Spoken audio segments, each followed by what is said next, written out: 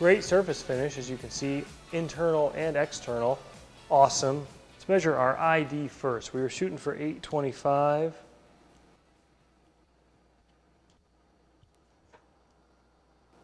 .3 over.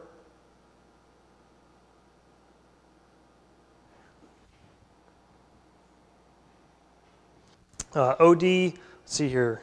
You're supposed to be about 99.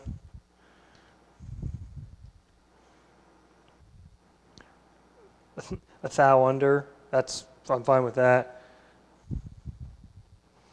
And what was this? That was, I swear, 895, and we were getting, what did we say? Yeah, it would make sense that we're on there as well. About half a thou under.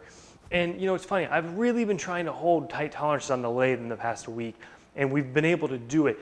You know, being off a thou, it still aggravates me, and then I remember it's a quarter the thickness of a piece of paper.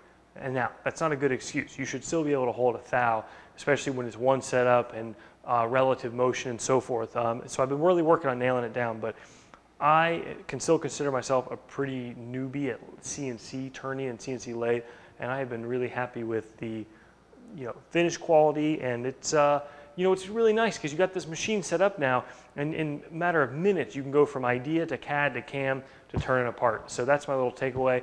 Ooh, the one last thing I'll say is we found that all of our aluminum extrusion is running, round bars runs over, and so the 1-inch stuff was about 8 thou over on the diameter.